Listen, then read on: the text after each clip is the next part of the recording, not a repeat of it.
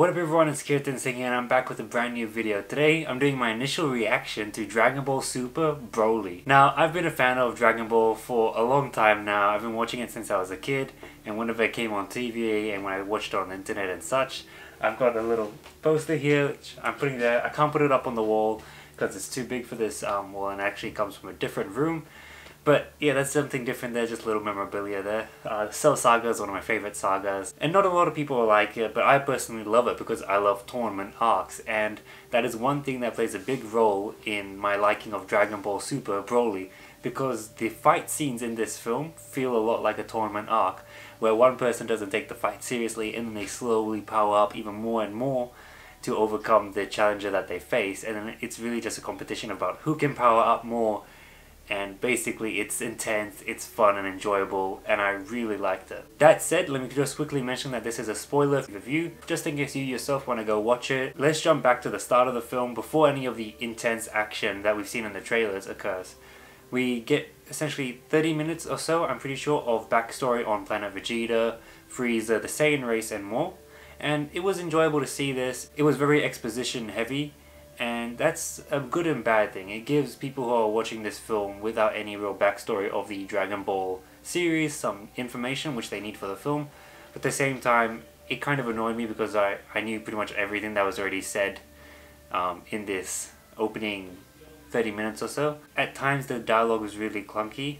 Maybe it sounds better in Japanese, but because I saw it in cinemas, it was the dubbed version, and yeah, the dialogue was very clunky at times. The backstories that we get for Broly, Vegeta, and the whole Frieza destroying the Saiyan race is pretty solid.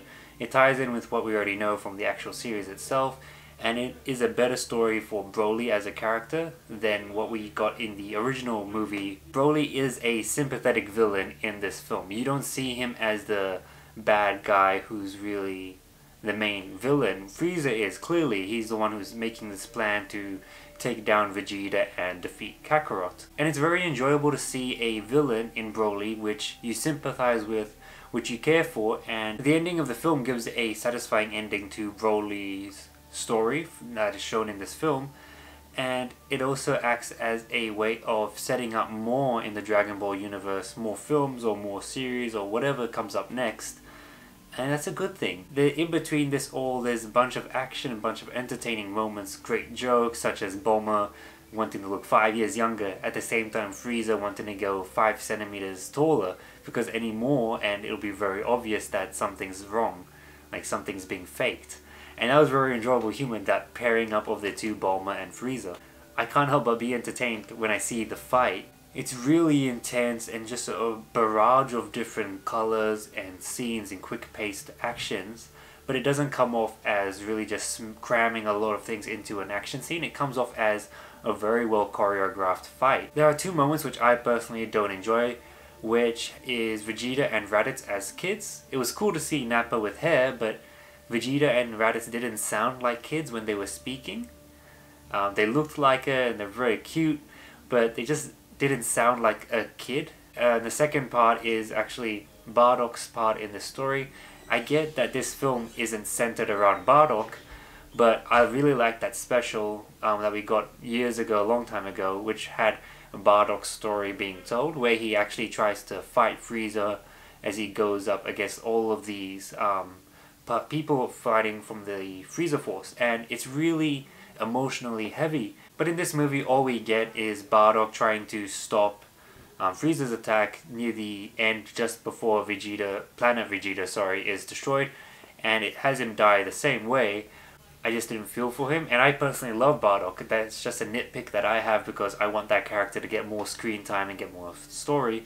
But this is Broly's movie, and Broly and his dad should be front and center as they were in this movie, with Goku being Goku, you know, trying to be friends, looking for someone stronger to fight, and Vegeta just trying to be better than Kakarot, really. And one thing that I love about this film itself is that it understands its own universe so well that they know that the Z Fighters are no match for Broly or even Frieza, so that they don't even really appear in the movie, except for Piccolo, who he himself states that he's no match for that overpowered Saiyan Broly, they still have a role to play in the story itself. And I really love it as well because I love Piccolo. He's one of my favorite characters. He's really the only character in film or series or anything which is a positive character with a turban, which I really love because there aren't any there that I can really look up to, except for Piccolo, a cool action hero who's a badass, who has this cool story arc early on in the series, and he still is able to be a character that maintains his spotlight in all of these films, even though the other characters far exceed his power level. So my initial reaction to this film is that it has great animation, action, and fairly well developed characters, especially for the villain in Broly. I'd give the film an 8 out of 10, simply just an 8, and I think that's enough considering that there are moments which I don't like personally, and a few moments where the exposition is too heavy-handed for audience members. So make sure you hit that like button, subscribe to my channel for more videos every week, leave a comment down below on what you thought about the film and if you're going to watch it or not, and I'll catch you all next time. See yas.